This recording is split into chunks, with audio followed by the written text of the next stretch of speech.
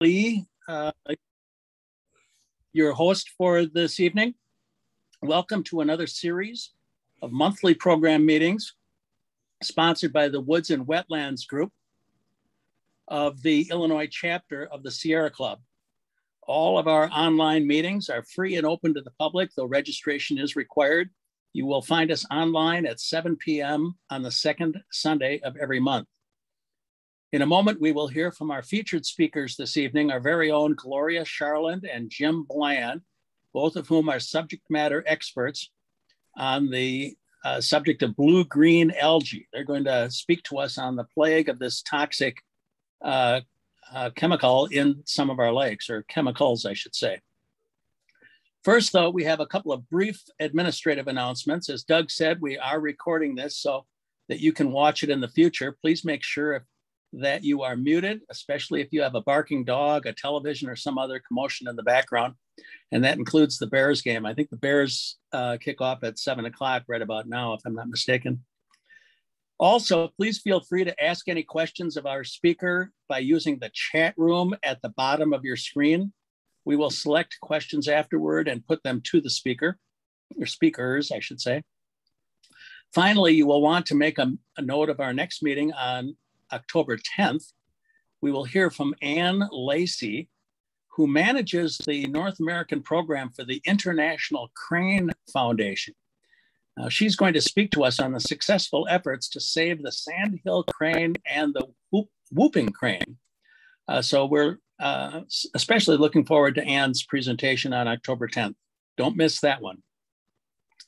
Now let's move on to our featured presentation for this evening. We are so very fortunate to welcome our very own Gloria Charland and Jim Bland to our virtual podium tonight. They are subject matter experts on toxic blue-green algae. They will explain how algal blooms come about, what dangers they pose, and how we can mitigate the problem.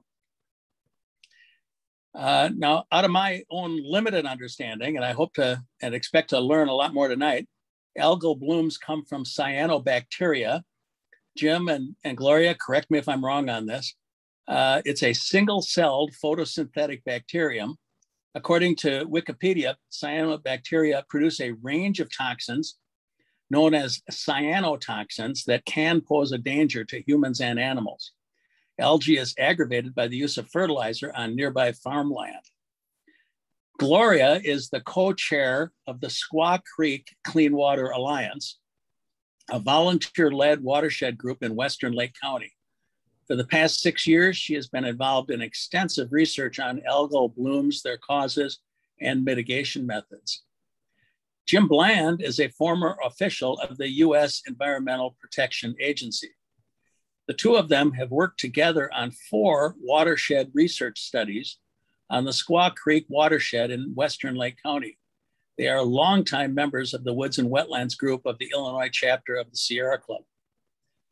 Gloria and Jim will be discussing cyanobacteria, what they are, how you can identify them, and why they are dangerous to human and animal health and ecosystems. They will suggest ways in which you can personally advocate for clean water. This presentation is another in a series of popular online programs offered by the Woods and Wetlands Group of the Illinois chapter of the Sierra Club. It's free and open to the public, like all of our programs, though registration is required. Again, feel free to ask any questions of our speakers by using the chat room at the bottom of your screen. And remember to stay online afterward to learn how you can get more involved in the Sierra Club. Gloria and Jim, welcome to our Sunday Speakers Series. The microphone is all yours. All right, I think I'm sharing here. Oh, there we go. Toxic blue-green algae 101, an evolving environmental problem. Oh, that didn't work. There we go. I'm going to start with a little introduction to cyanobacteria, friend or foe, why do we care, effects on humans, and why are they getting worse? Then I'm going to talk a little bit about identification, common attributes, field data, and microscopic data. Then Jim's going to take over and talk about toxins, relative toxicities, modes of operation, and BMAA, all of which you'll know what that means when he gets there. And then we'll come back to me and I'll be talking about mitigation, external loading, internal loading, and advocacy.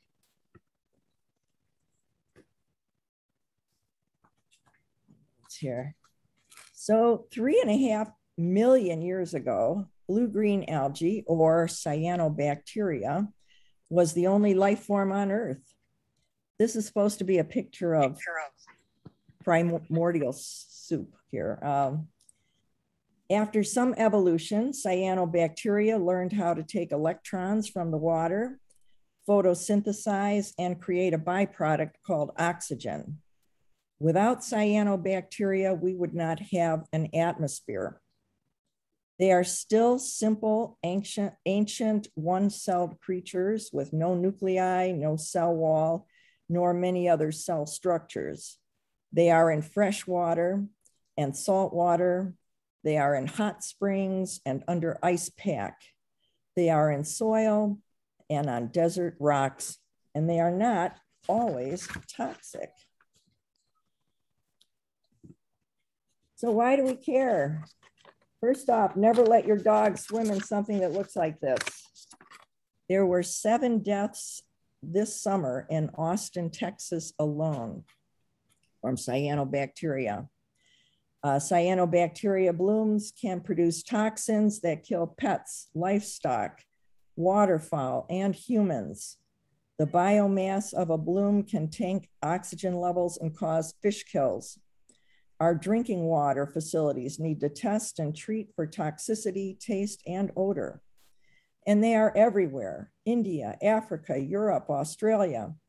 In fact, 70% of the freshwater bodies in the United States are eutrophic or over-fertilized and are capable of producing a toxic algal bloom.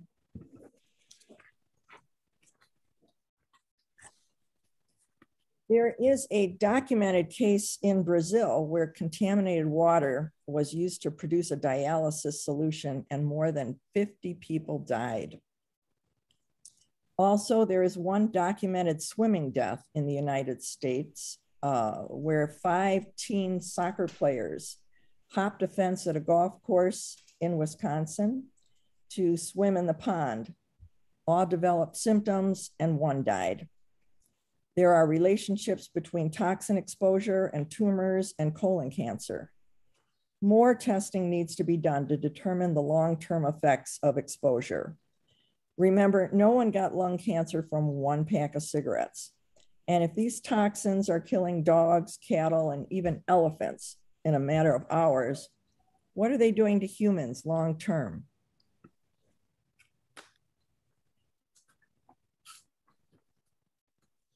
And they're getting worse. Dog deaths were virtually unheard of 20 years ago. So what is changing? Well, surprise, humans are messing up the planet. Thanks to global warming, the water is warmer, the growing season is longer, and global warming creates flooding in many areas, which washes more nutrients into lakes, streams, and rivers. Humankind is also responsible for overbuilding. More rooftops, more parking lots, and more roads create more runoff. Dr. Ann St. Amand from Phycotech in Michigan, who studies this stuff for a living, says that every year new species are discovered. She's not sure if this is because more species are evolving or if we are just able to look for them better.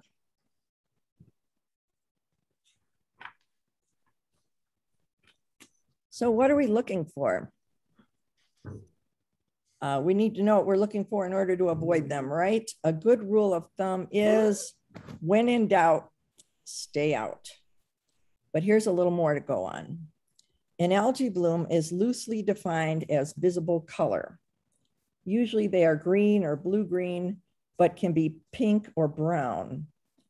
With algae on the surface or in the water column, there will be poor visibility or increased turbidity, and often there is a foul odor. which can be described as musty, grassy, or like an open sewer. Here's a close-up on that last picture. Yes, this is a visible color, but no, it's not a cyanobacteria. The stick test shows that this is duckweed. Oh, you can see that. Yeah. There, ooh, we're zooming in. Duckweed is the world's smallest flowering plant. It is native, and of course, ducks love it. An overabundance of duckweed can indicate high nitrogen content in the water. But from a distance, I can't tell duckweed from blue-green algae. Here's another example. We have color, we have a bloom, but no, it's not cyanobacteria. This is called watermeal. It's in the duckweed family, and they often occur together. I just love this slimy stuff here. Also, not a cyanobacteria. The stick test shows us that this is a green filamentous algae. There's a couple of spots of duckweed thrown in, and oh, some nice lily pads. Oh, here we go. This is a cyanobacteria bloom. Sometimes it can look like spilled paint on the surface of the water. See that spilled paint? And here's my stick test.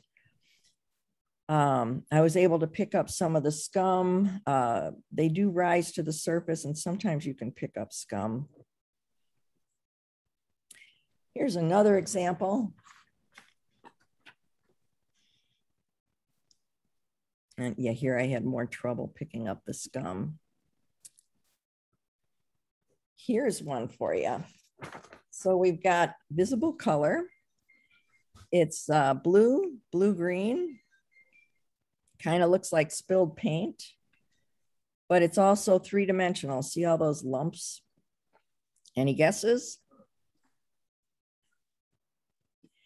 It's both. This, we had a filamentous algae blowing in here. You can see it hanging off my stick. And then the toxic cyanobacteria washed in. It makes a lovely mess. Again, when in doubt, stay out.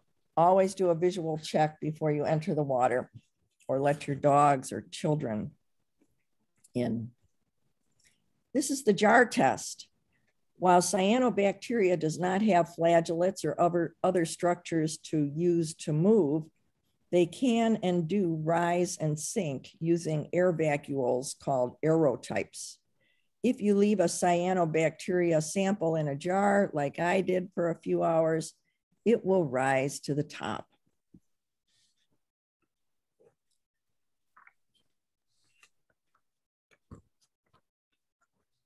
So let's identify a few of the most common cyanos.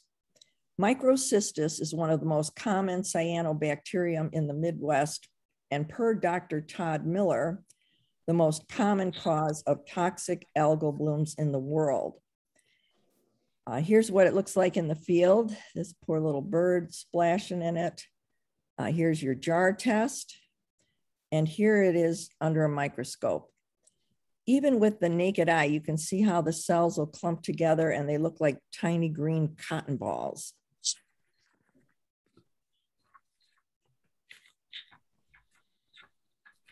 This is a phanozomenon. A phanozomenon forms these long filaments, and no, you should not put your hand in the water like this guy did. Under a microscope, you can see that the filaments will join together here, a phenomenon called rafting. With the naked eye, a phanozomenon looks like tiny pieces of cut grass, and yes, it can be very toxic.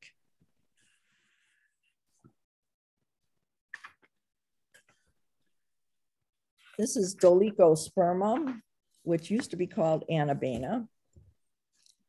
Another common genus. It forms filaments like a phanozomenon, but the different species take on different shapes. But it always looks like a string of pearls. Dolichospermum crassum forms these nice little curlicues. Dolichospermum planktonicum forms these straighter strands. And Dolichospermum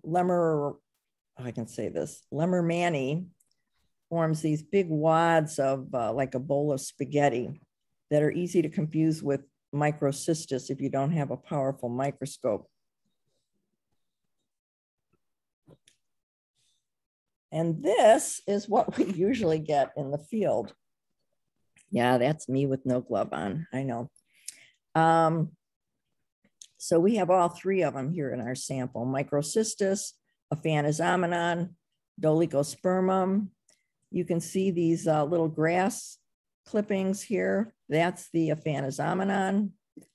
These like puffy cotton balls are the microcystis. And you can see them pretty good. These little curlicues are the Dolichospermum. They often occur together. In fact, Aphanizomenon fixes nitrogen that it takes from the air and leaks it. Microcystis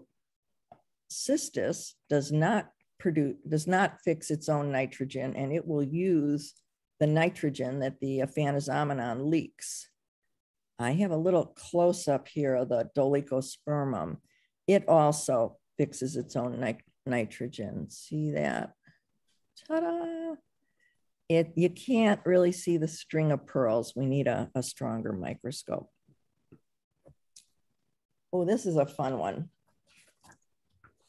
So all four of these sample jars contain cyanobacteria.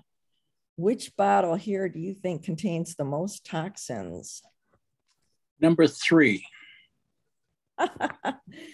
Ha! After we tested them, none of them were toxic. We were actually shocked ourselves. The only way to know if a cyanobacteria is toxic is to test it. Cyanobacteria have a gene that can switch on and start producing toxins. Scientists are still trying to figure out what stimulates that switch. And now we're going to go to Jim, who's going to talk about toxins. I'll stop sharing.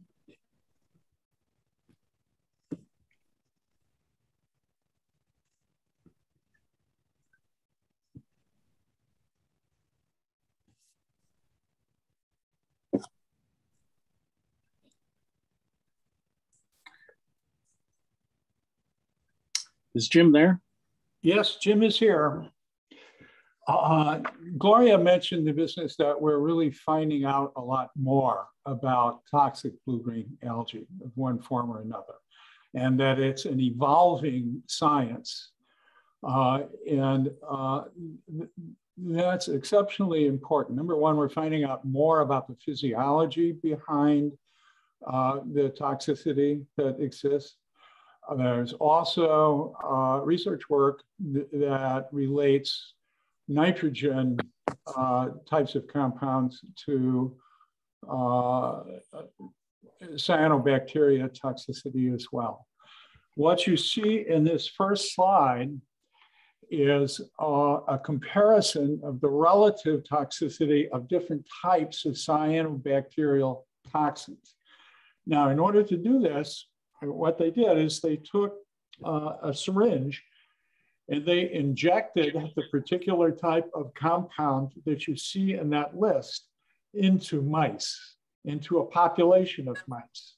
And LD50, which is what you see up here, represents the lethal dose for 50% of that mouse population. So what they're comparing it to, up here, you see saxitoxin, which does occur in freshwater types of cyanobacteria. You see the dose, the LD50 dose, and lower is more toxic. And here you have ricin, which is one of the more potent poisons that we know of. So the relative toxicity of some of these compounds that are produced by various types of cyanobacteria is very, very substantial. Anatoxin A is going to be more common than saxitoxin. Here, it's being compared with cobra venom. And here you see the LD50 is 20 micrograms I want to say 20 micrograms per kilogram. As you go down, microcystin LR is the most common. Gloria mentioned that, and it is found widely. And what you see is there's more than one type of cyanobacteria that produces microcystin. So it's common. You find it in microcystis, which is the one cyanobacteria that is most common for it, but it is found in other types of cyanobacteria as well. Here it's compared to sarin, which is the gas, the sarin gas that you have here. All of these things are done as an intraperitoneal injection in the mice. So that winds up as being important because the mode of how these things experience the exposure is important. But you get the idea of the relative toxicity of some of these things. Cylindrospermopsin is new on the horizon. It's an example of a cyanobacteria that was growing down south, but what's happening is we're seeing it more and more in freshwater lakes as you come up north. Going back to saxitoxin, you're probably familiar with it in a way because it's the toxin that's associated with pufferfish. It's also a part and parcel of the sorts of things that are associated with red tide. But apart from red tide, it's also found in some freshwater contexts. The factors influencing express toxicity. One is the form and the chemical activity of the different types of things. The two major groups that are responsible for most of the toxicity. One of them is alkaloids and the other are peptides. You're probably familiar with alkaloids and you probably had some before viewing this Zoom presentation. They're in caffeine, they're in codeine, they're in a whole variety, they're in morphine, nicotine, cocaine. All of those are highly active, bioactive compounds that are alkaloids. Peptides are made from amino acids. And what you see here is an amino acid. It's got one nitrogen portion to it that's part of the amino portion, and it's got one acid portion that's here. The amino acids and the peptides are important. What you have in a peptide is a string of amino acids tied together, but it's smaller than a protein. The proteins are large strings of amino acids tied together. And there are only 20 types of amino acids that are responsible for human types of proteins. In nature, there's as many as 500 different types of amino acids. That's an important fact, and we'll go back to it a little bit later in what I'm talking about. So peptides are linked amino acids. Alkaloids are organics with nitrogen, and they're highly bioactive. Dose is important for a toxin. What you see up here is that 2007 radio contest, lady died from drinking too much water. She had 2 gallons of water, and that was sufficient to mess up the electrolytes in her system, and she died as a consequence. The point is that dose is important in terms of the relative toxicity of things. The duration of exposure, acute exposures, generally we measure them by doing a day-long exposure to something. Chronic exposures are measured by doing month-long types of testing. Age and size. Babies and smaller critters are more sensitive to toxicity than adults that are larger. The elderly also respond differently. So both sorts of things have a bearing on expressed toxicity. The exposure route. Injection is one way. We used injection to give you a relative ranking of the types of toxicity that you see. Inhalation is being studied for cyanobacteria in the ambient environment. And we're finding that people have microcystin from aeration types of things that wind up in their nose and other passages. And then ingestion. And ingestion is important, especially for things that are hepatotoxins or liver toxins. The liver takes blood from your stomach and it filters the blood, and it also winds up being a chemical factory in terms of treating the blood. And that's important in terms of how these toxins operate. Species. Gloria mentioned that dogs are more sensitive than human, and we have a wide variety of dogs and other animals that having exposure to even hepatotoxins that passed away. It's fewer in human beings. And the activity, are you swimming? Are you boating? Are you fishing? And the metabolism, and what tissue does it accumulate? One of the things they're finding is that microcystin not only accumulates in your liver, but also in your kidneys, also in your brain, also in other organs throughout it. So these are factors that influence its relative toxicity. There are others, an important qualification. And as Gloria mentioned, that it's not nice to see the dog swimming in this. It's not nice to see the humans swimming in this either. And when in doubt, stay out. This is a list of different types of blue-green algae, different types of genera. Gloria mentioned Dolichospermum. There's another thing called Anabianopsis. Cylindrospermopsis, Cylindrospermum, Lingbia, Microcystis. The point is, if you take a look at all of these cyanobacteria that give off microcystin, there is a wide variety of things that give that off, and more forms are found each year. For the most part, you don't see a lot of saxitoxin in freshwater environments, but it does exist. And saxitoxin is a humdinger of a toxin, period. So microcystin, Gloria mentioned it's the most common type of cyanotoxin, and we find it around everywhere. It's a cyclic peptide. What does that mean? Who cares what it's a cyclic peptide? What it means is that it's extremely stable in the environment.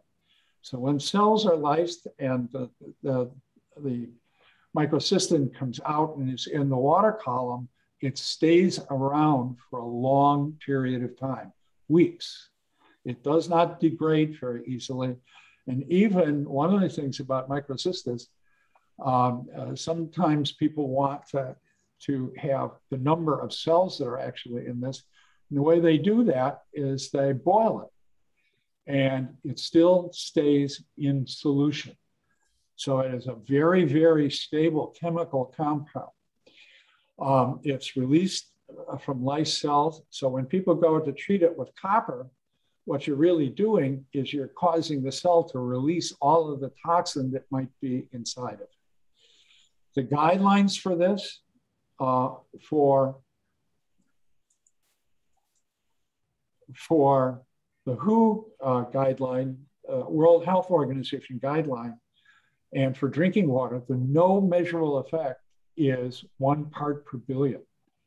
So as people are treating drinking water types of situations, they look to make certain and the level of sensitivity to the testing is really very, very important. Testing down to 1 part per billion is not easy. Generally, there's advanced treatment and ozonation that's used for that types of drinking water things for it. Okay, what about recreational exposures? Well, if you're out and swimming in it, the World Health Organization guideline is 20 micrograms per liter. That's 20 parts per billion. EPA reviewed the toxicity for these things. They came up with a guideline of 8 micrograms per liter for adults and 4 micrograms per liter for children. Children are going to be more sensitive to this. They're more likely to engage in different types of behavior that bring them in contact with this as well. So microcystin is an endotoxin, and it takes 2 to 6 weeks for a breakdown period under common conditions. So microcystin, again, it's a cyclic peptide. There's more than 200 different types of microcysteines, but it is microcystin LR, which is most commonly the most toxic of that group and most common. So what does it do? It affects, damn it, it affects hepatocytes, and it has a chemical interaction with the proteins that are in the liver. It actually deals with phosphatase types of proteins that are in the liver. And the bottom line is things that integrate with that also are cancer producers. So it can impact other tissues, including the gut, the brain, the kidneys. It may act slowly from days to weeks. Cylindrospermopsin is a newer type of cyanotoxin. Again, it's an example of something that's coming north as a consequence of climate change. The alkaloids are humdingers. If you're going to be working in a university lab with saxitoxin, which is also known as a paralytic shellfish toxin and is the thing that's in pufferfish, you have to get permission from Homeland Security to even work with this type of compound. So it is responsible for very, very serious types of, especially in the ocean, less so in fresh water. Anatoxin A, also known as very fast death factor, is a neurotoxin, and it affects acetylcholine. And both anatoxin, oops, my apologies. I got to go backwards. There we go. So you have anatoxin A and anatoxin AS. They're different slightly chemically, but they both interact with acetylcholine, which is part of the chemical that's in nerve impulses. So what happens, they interfere with the acetylcholine, and especially when you are breathing, your diaphragm muscles move up and down. Well, if your diaphragm muscles suddenly are fixed and cannot move up and down, people become asphyxiated.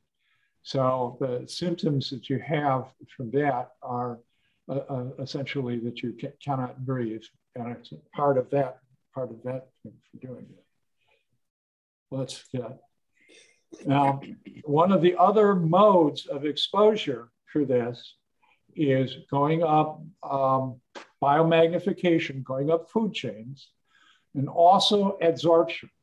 Both of those things are potential ways that fish and other types of things that live in the water can be exposed to these types of toxins. Damn it.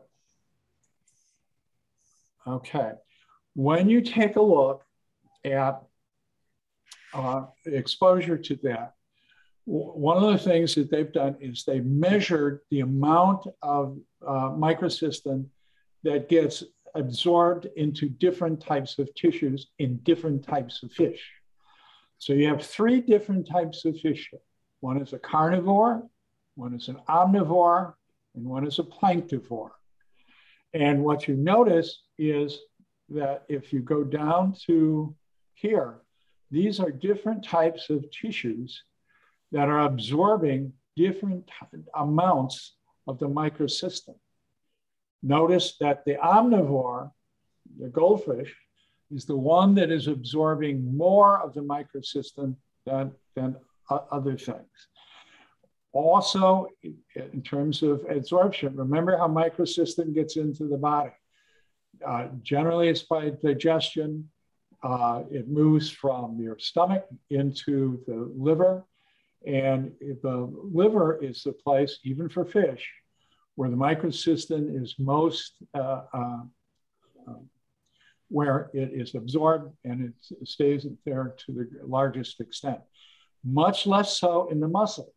Well, what do we eat? We eat the muscles from the fish, not the liver generally.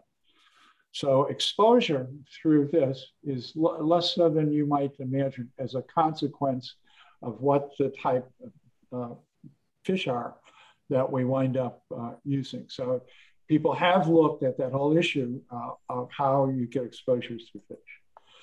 This one is, I will apologize immediately. This is a story and takes a little while to explain.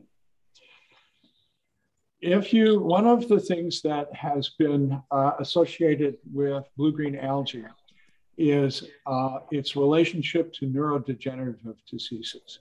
We're talking about ALS, Parkinson's disease, and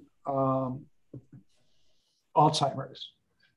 It takes me a while to remember Alzheimer's. I don't know why. And so the compound that has been associated with that is something called BMAA, or bis methylaminoalanine,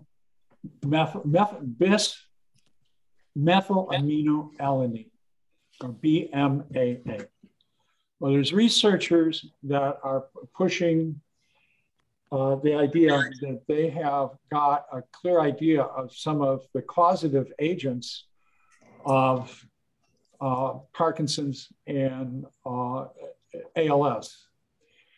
And it goes back to, if you take a look at residents of Guam, what you find is that the number of people that have an ALS-like syndrome on Guam eat a product that gets, they have the cycad nuts and cycad seeds. The cycad seeds are covered with a blue-green algae. The thought is that you have an amino acid that does not exist in people, doesn't exist in humans. It just exists in blue-green algae. That is spread into, according to this view of the world, it's put into different types of dietary sorts of things. The seeds from the gycad tree are eaten by flying foxes, and the folks in Guam, the Chamorro, the native for it, eat flying fox, and so the flying fox concentrates it still more. You see the soup made from the flying fox, and that you see this BMAA all over the world. And it's been associated in other places with neurodegenerative diseases. The only trouble is that it has been refuted item for item by folks from the EPA and in the Journal of Toxicology and Environmental Health. And what that review concludes is that the hypothesis of BMA as a neurodegenerative disease with relationships with these things is not supported by existing data. When they say that, they have gone through item by item in terms of how that research is done. It is a superb piece of epidemiological research, and it deals with something that is a very, very serious potential impact for. One of the things that is used and that relates back to this type of hypothesis is the use of serine as a treatment for ALS. The thought is that the BMAA substitutes for the normal types of amino acids in different types of proteins that go into the brain, and that the place that they do the substitution is places where there's serine, which is another type of amino acid that people do have, and that serine can be used as a treatment for ALS. There is a phase 1 trial for serine as a treatment for ALS, but I encourage anybody that is interested, I don't have the name of the gentleman up there, but it's the Journal of Toxicology and Environmental Health. The title up there, Critical Review, is factual. And the bottom line is, this is a very big issue. And when you take a look at a serious piece of scientific review, it does not look like it is supported by appropriate types of scientific work. So back to Gloria, I hope.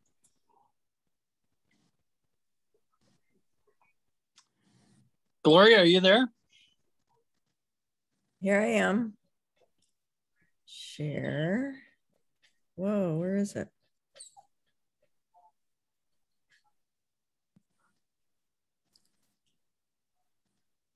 There it is. All right, that was toxins. Now I've got mitigation. I love this picture. This is not a toxic algal bloom. It's a green algae bloom in China. And of course, not toxic. It's just really gross looking, and I like to show it. So cyanobacteria is caused by an overabundance of phosphorus in the water. Cyanobacteria is phosphorus limited. No phosphorus, no cyanobacteria. Warm water helps, but is not necessary. Calm or still water, same. It helps, but not limiting. We have two main sources of phosphorus in our bodies of water. Internal loading is when phosphorus in the muck in the bottom or hypolimnium of the lake gets moved to the top or epilimnium in a process called turnover, caused by seasonal temperature changes or storm action. External loading involves phosphorus coming in from runoff off the watershed. Farms and lawn fertilizers and manure from animals are big culprits, but so are more natural materials like leaves and grass clippings. The more impermeable surfaces you have, like pavement and buildings, the more runoff you will have.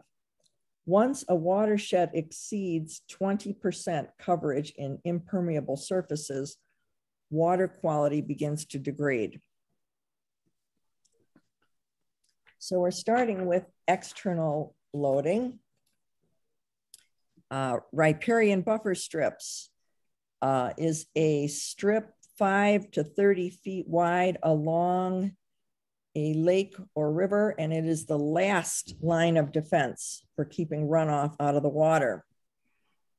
The native plants have these long roots, and they filter out phosphorus and particles running off yards and farm fields.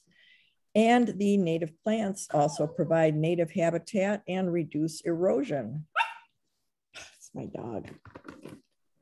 Restoring wetlands. Wetlands clean runoff, reduce flooding, reduce erosion, and provide native habitat.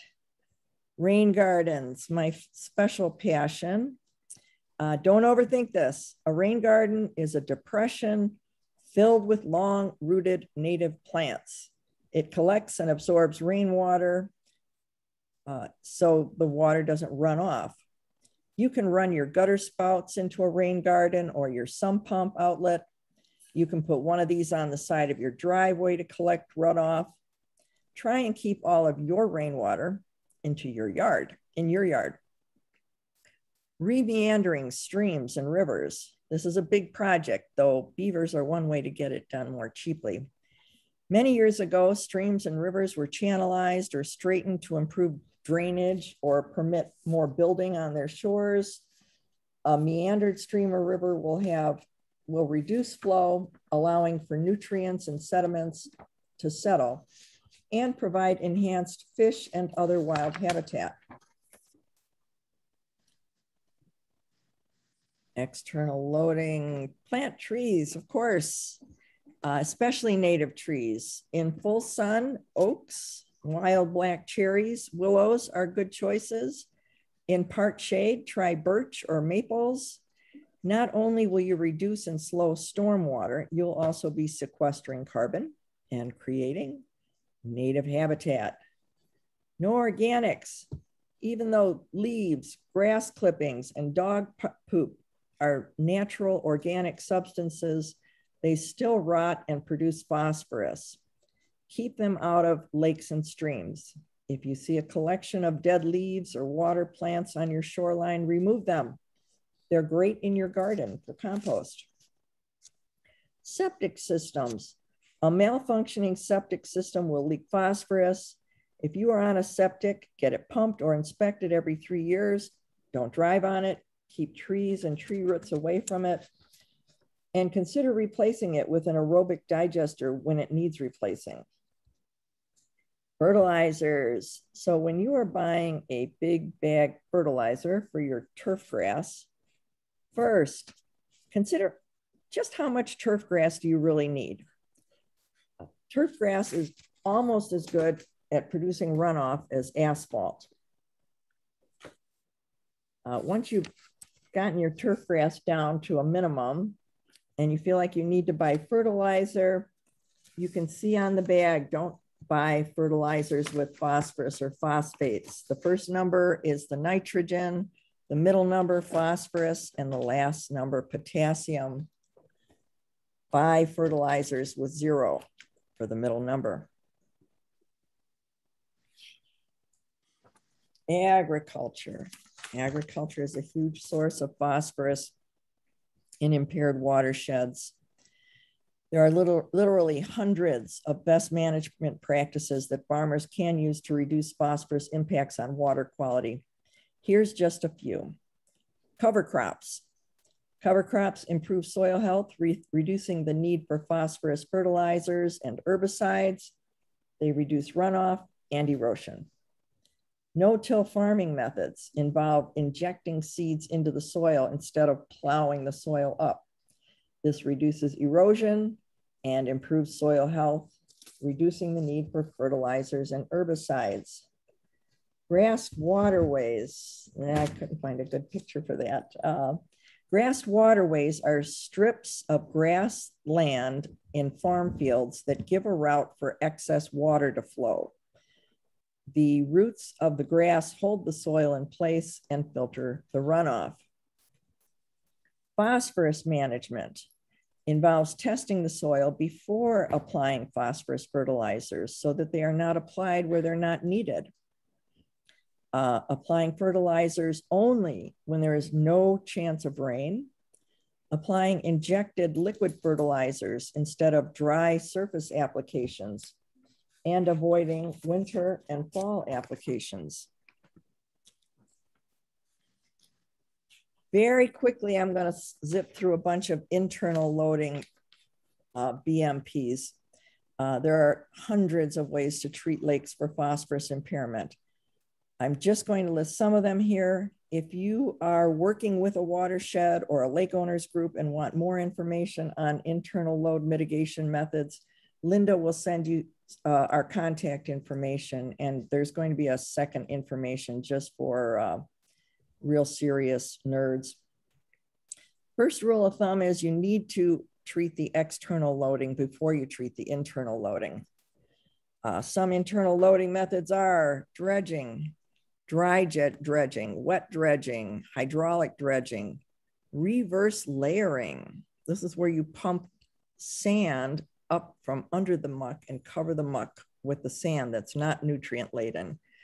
Dilution, flushing, hypolimnetic withdrawal, where you send the muck downstream. Dye, they dye small ponds and reduce blooms. Algicides are not particularly effective and not good for the long term.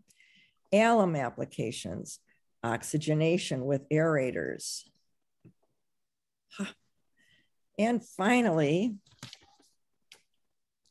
advocacy. So most of the laws designed to reduce phosphorus runoff from far fields involve incentives. We all want our farmers to stay in business and keep growing our food. So we give them incentives so they're not losing money employing these practices.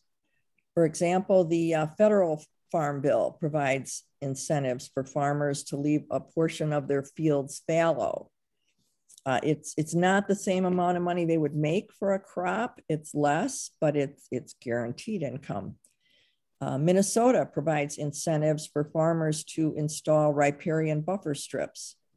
Illinois gives farmers a discount on their crop insurance, and others. You can support sustainable farmers. You can encourage your county to have zoning ordinances that discourage overbuilding. Some states and cities have bans on phosphates and lawn care products. You can join your local watershed group or start one if there isn't one.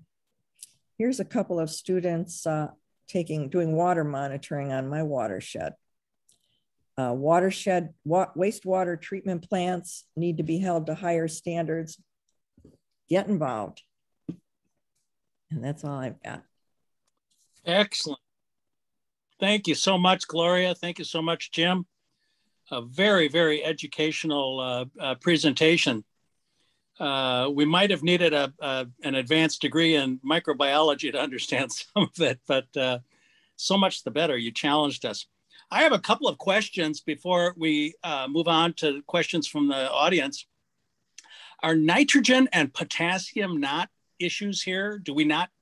Are we not concerned about them? Only phosphorus, is that correct? No, you are concerned about nitrogen as well. And some of the research work that has been done indicates that the nitrogen budget is almost as important as the phosphorus in terms of getting expressed toxicity. And that's, they're finding more and more concerning that. Gloria, why don't you mention who your lab partner was that talked about? So as I mentioned at the beginning, you won't know a toxic algal bloom is toxic unless you test it. They have a gene that produces the toxicity, and something turns that gene on and they start producing toxins. This is a topic of a lot of current research. My lab partner this summer was doing exactly that. She had ponds set up where she was manipulating the amount of nitrogen in each. She has not found anything out yet, but it's an ongoing topic. So yeah, now we're not sure how much nitrogen has to do with toxic algal blooms, maybe quite a bit, but it's not known. But nitrates are not good for people, so you don't want it in your drinking water, even if it's not going to relate to a lot of algal blooms. And the work that they're doing out in Lake Erie involves taking a look at nitrogen to a much greater degree than they ever have before, and the relationships between different forms of nitrogen in terms of what is the stimulus to the toxicity itself, as opposed to just how fast it goes. One more question before we get to the audience questions. Is it correct to understand that if the phosphorus simply leaches down into the aquifer, that there is a filtration process built into that that prevents the phosphorus from reaching the waterways? Is that correct? No. Okay. What's up is that there's a couple of different forms of phosphorus and different ways in which people measure it. Total phosphorus is something where they take acid and do a digestion, and they get everything that's in the water column, including dissolving things like the algae itself, and then measure the amount of phosphorus that's there. Then there is something called soluble reactive phosphorus. As you get phosphorus in a farmer's field, as it's been fertilized, and water leaches it down and into the soil, there is less sediment bound phosphorus.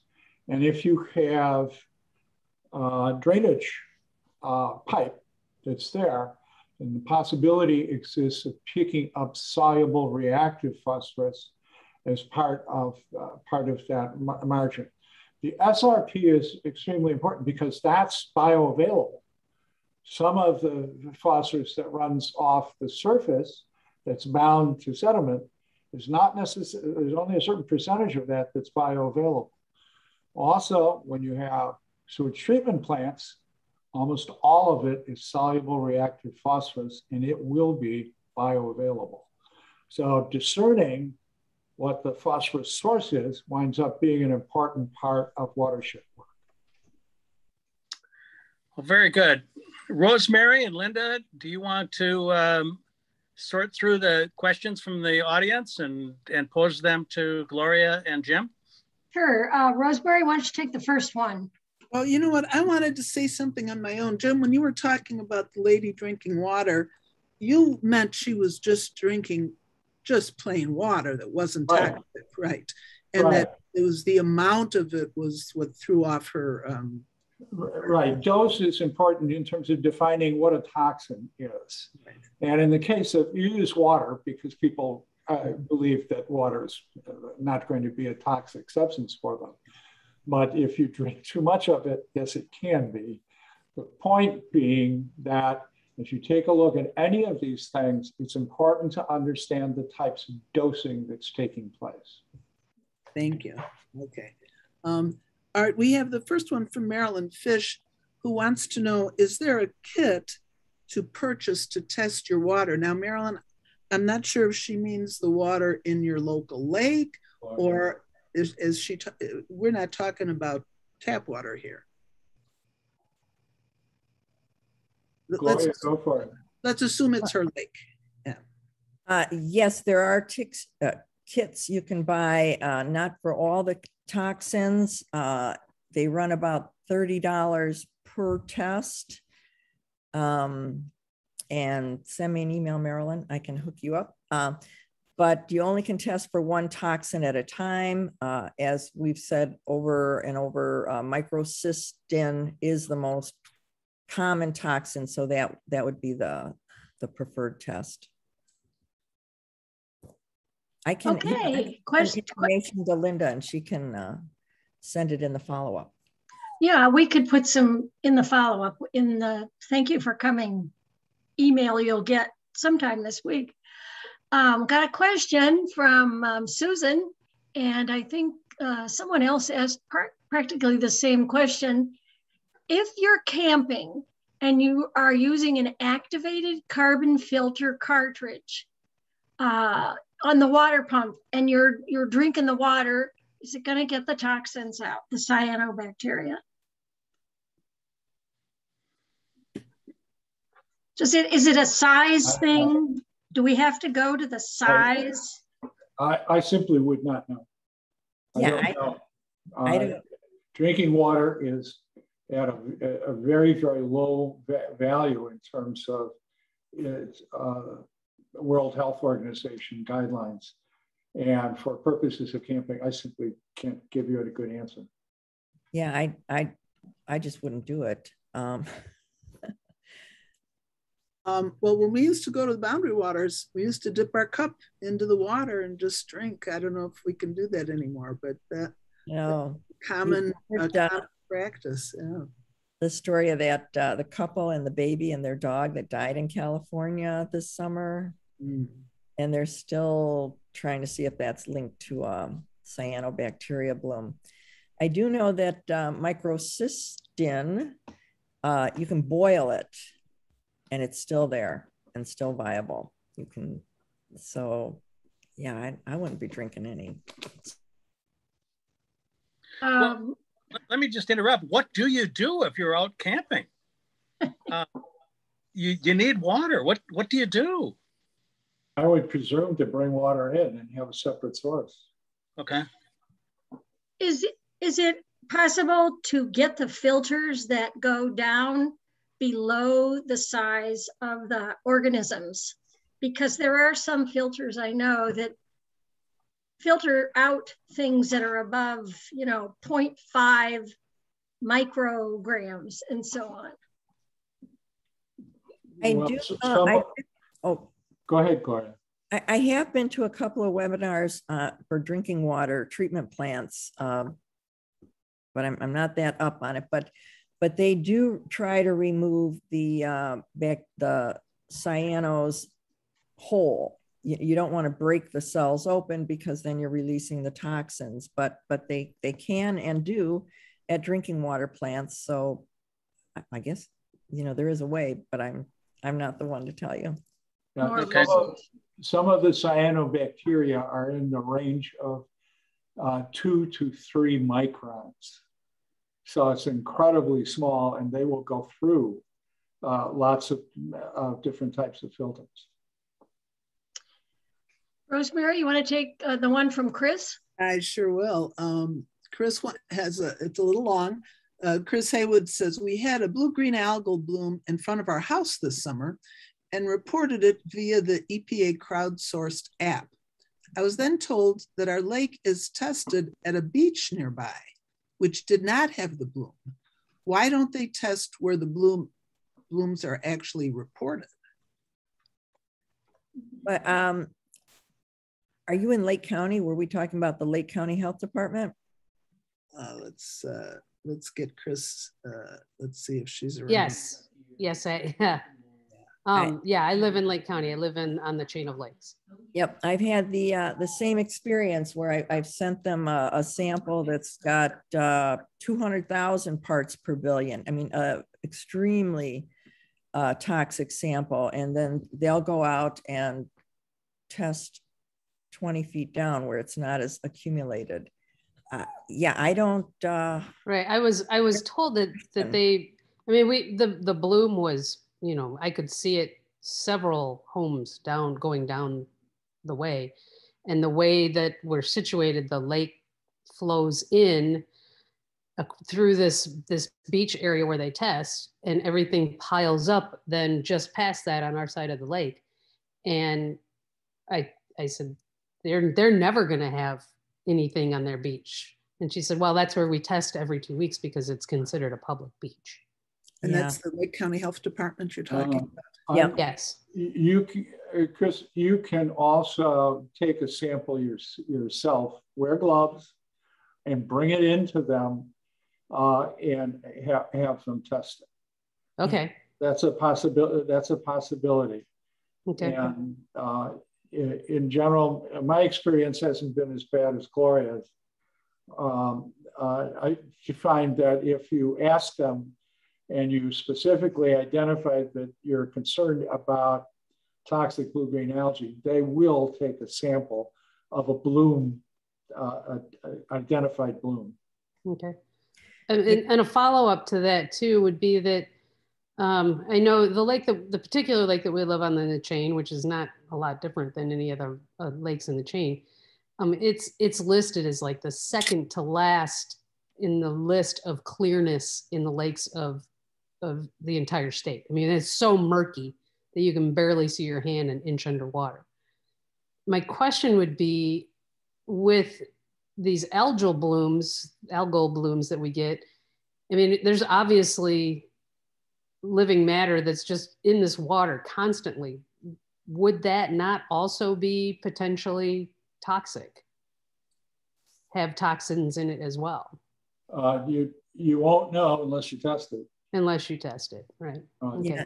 Yeah. And Chris, I don't know what kind of budget your lake can put together, but at $30 a test, that's just what we did. We test every Tuesday from June to October. And then if somebody has a suspicious bloom, we'll test extra. But yeah. So this would be up to the Fox Waterway. The Lake County Health Department is just not, I think they just don't have the resources to do all the testing that needs to be done. No. Okay. And I agree with Gloria when she says that. One of the things that is needed is we need to give Lake County Health Department more support to get a larger number of people on board there. What kind of oversight does something like Fox Waterway Agency have on that type of stuff? I mean, they're supposed to be in charge of making sure that these lakes are healthy. Isn't that a state waterway? They try to stay out of the state politics as much as possible. They're a state funded waterway agency. Right. But they are, I don't know. I know they technically report to the state, but I don't know how that actually operates.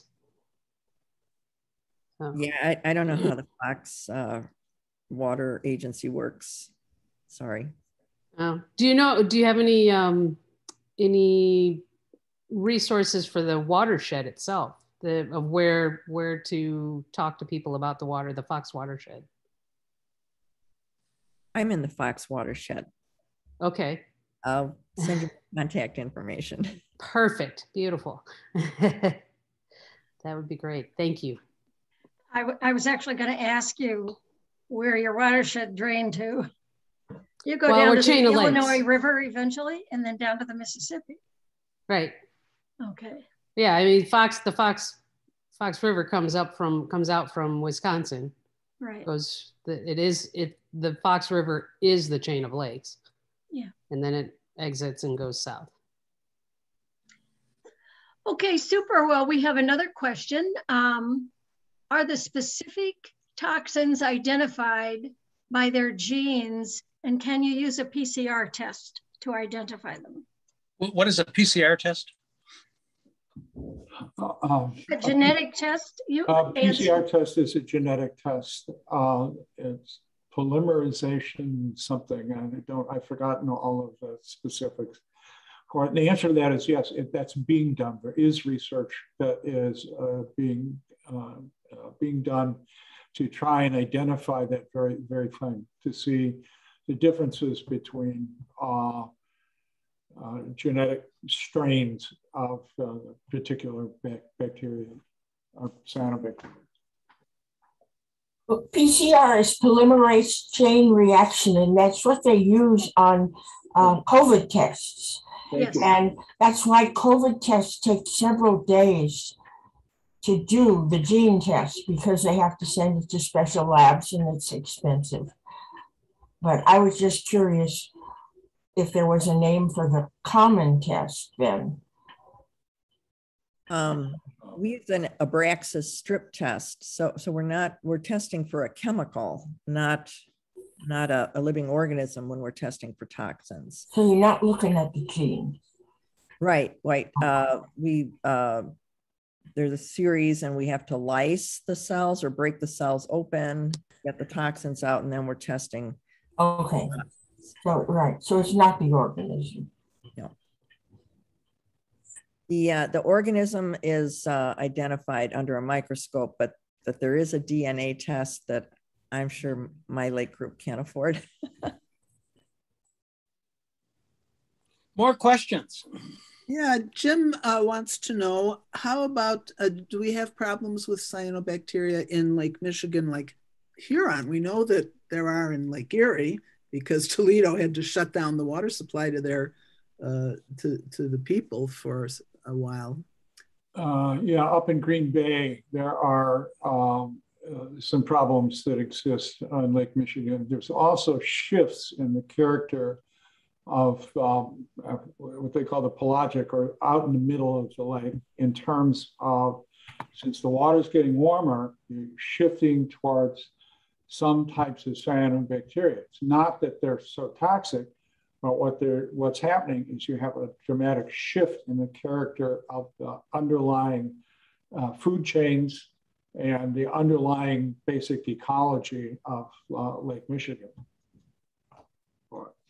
And they're more likely to be found like in Green Bay, or, you know, little bays, little inlets where the water is still. But yeah, they are on Lake Michigan. I have no more. Rosemary, if you have any? No, I don't. And but we've had a lot of compliments, Gloria, Yes. and Jim, from the participants who really have appreciated this information. Thank you. Yeah, good luck with managing your lakes. Thank you so very, very much. Now, before we adjourn for the evening, just want to ask you to flag a couple of upcoming events.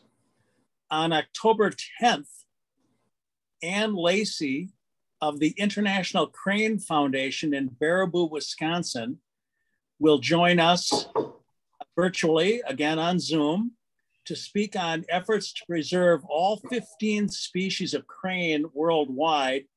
And in particular, she's going to talk to us about the efforts, which have been successful, to save the sandhill crane and the whooping crane. Anne likes to say, through the charisma of cranes, we envision a future where people work together to protect and restore wild crane populations and the landscapes they depend on. So we're looking forward to Ann Lacey joining us on October 10th. On November 14th, we have an author by the name of John Hildebrand, who's also a professor at the University of Wisconsin, who will talk to us about what he learned by paddling a canoe on many of Wisconsin's wild rivers. So we're looking forward to that. That's on November 14th. We will be skipping the month of December and then resuming in the month of January. Doug Auer, would you like to remind people how they can become more effective participants in defending our environmental heritage? Sure, thank you. And that was a very good meeting. Thank you, Gloria and Jim. I posted a link to our Woods and Wetlands website. There's several things on that website. One is a calendar of various events and meetings that we have going on. And also a newer part is on issues, which now is listing all of our newsletter articles or events coming up. So you can get more information on both of those. And if you're not a member of Sierra Club and wish to join, there's also a button there where you can join. If you join National Sierra Club and you live in our territory, you're automatically part of the Woods and Wetlands group. So thank you again for joining us tonight. Thank you, everyone. One last thing. Jim Hildebrand's book, that is The Way We Found Him. He was on a chapter a day through Wisconsin Public Radio. It's called The Long Way Round. He's paddled a lot in the Yukon, but he'll be coming in November, and we're very excited. Pick up a copy of that book. It's a good read. Excellent. We're looking forward to that. That's on November 14th, and Ann Lacey is on October 10th. Thank you all. Well, thank you for joining us on another Woods and Wetlands speakers meeting. We hope that you will get involved and help in the efforts to save our environment. And we look forward to seeing you again next month. Thank you, everyone. Thank you, folks.